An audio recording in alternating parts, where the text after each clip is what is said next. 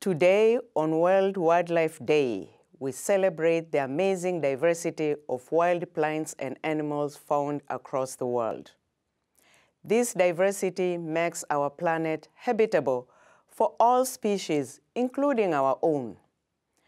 For the food we eat, to the medicines we need, to the air we breathe, biodiversity provides incalculable benefits to all people and sustain livelihood around the globe.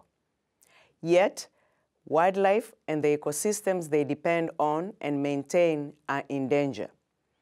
Unsustainable and poorly managed human activities have put these valuable resources at risk, altering biodiversity and threatening the existence of many species.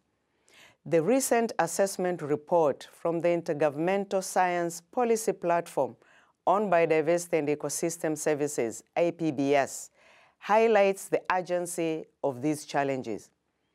1 million plants and animal species, 25% of all known species, are already threatened with extinction. Ecosystems have on average declined by 47%.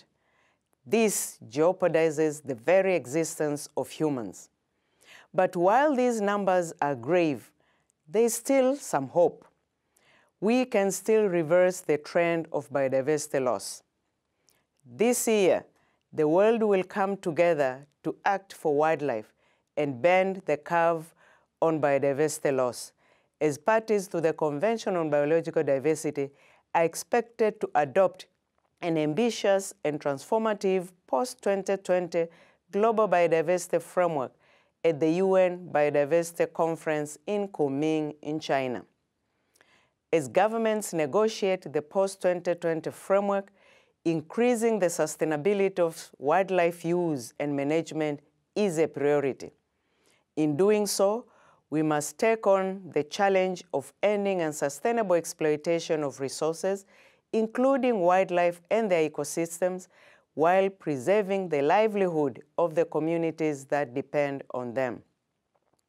To ensure that wildlife continues sustaining all life on Earth, parties to the Convention on Biological Diversity agreed on a set of recommendations to improve the sustainability of wildlife used for food at the last UN Biodiversity Conference in Egypt.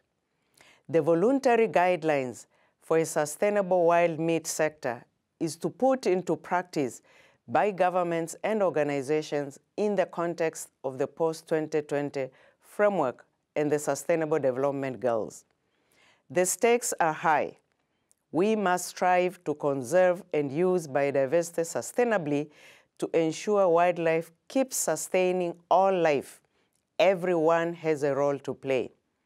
On this Wildlife Day, let us celebrate biodiversity by acting and advocating for wildlife and all life on Earth.